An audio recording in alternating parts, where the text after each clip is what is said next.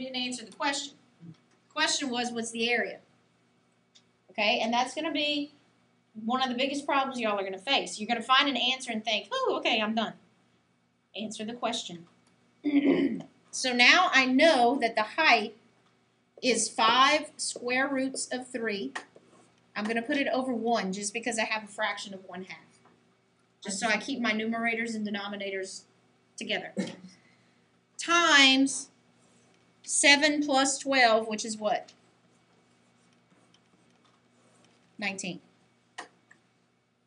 And now, you can do this all this way and leave it as a radical, or you can do it on your calculator. I'll take either answer.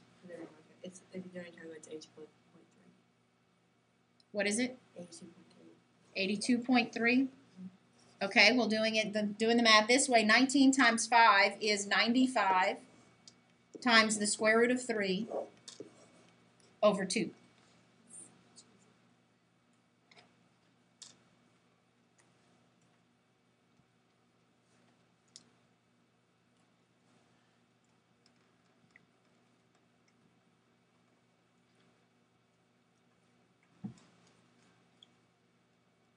Okay. Just double check. All right. So either you're going to be given the 2 bases and the height of a trapezoid, or you're going to have to do this kind of stuff to find your height. Now let's look at another one that's a little bit different. What kind of trapezoid is this if the legs are equal? Isosceles.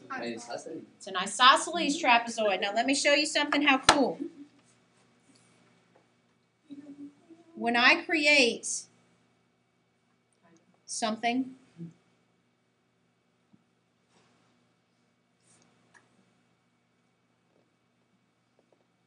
is that 90?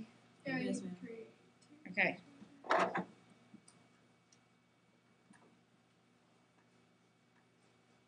Now, not every isosceles trapezoid's got 60 and 60 down there. This one was given to us as 60 and 60. Okay? Special. But this one creates 2 30, 60, 90-degree triangles on the opposite ends. And they both have the same hypotenuse, which means they are congruent to each other, right? Okay, but watch this. Let's do our formula.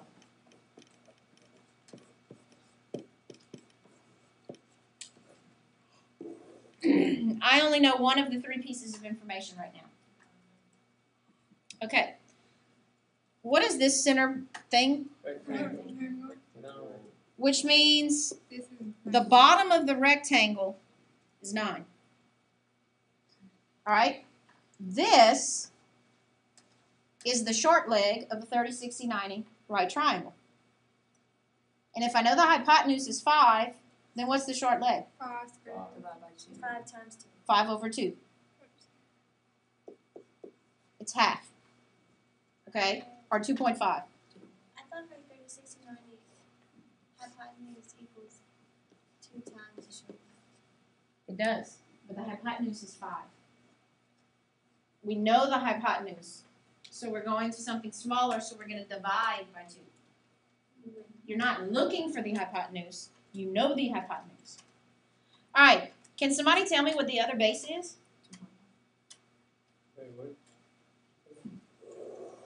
Oh, yeah, okay. 14. This is 2.5 plus 2.5, which is 5, plus 9. Okay, so I have base 1, I have base 2. Now what am I missing? Height. Height. Pythagorean. Pythagorean theorem or special right triangle. Oh, for that. What is this?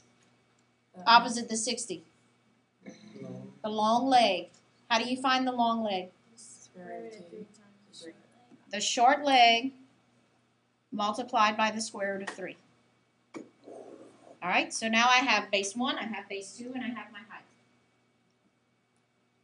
Okay, so I'm going to plug it in. It's 1/2 times a height of 5 square roots of 3 over 2 times base 1, which is 9, plus base 2, which is 14, which gives me 23. Or I could say 23 over 1. just to keep my fractions flowing. All right, well, how do you multiply fractions? Straight across. Numerators and then denominators. So in the numerator, we have 1 times 5 times 23 times the square root of 3.